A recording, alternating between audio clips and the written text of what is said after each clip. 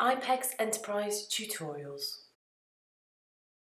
How to add a checkbox field to a custom form. Select the My Account button on the iPEGS homepage. Then enter your username and password information to log in.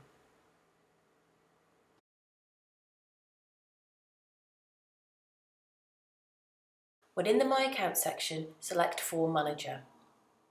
You will then be presented with a list of your saved forms. Select which form you wish to edit by hovering over the settings icon. Then select the Form Builder icon. Select the plus icon.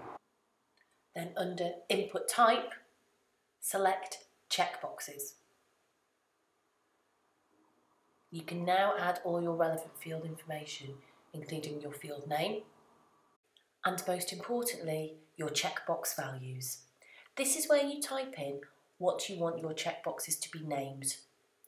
Once you've typed in your checkbox information, press comma and this will separate out your checkboxes.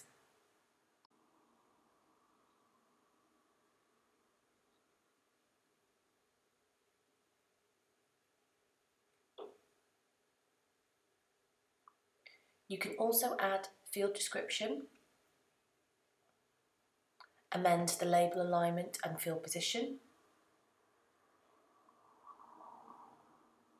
check whether or not the field is required,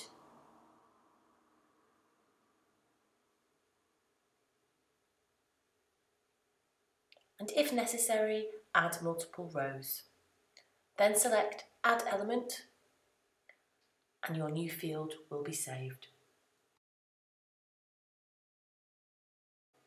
For further training tutorials, head to the iPEGS website.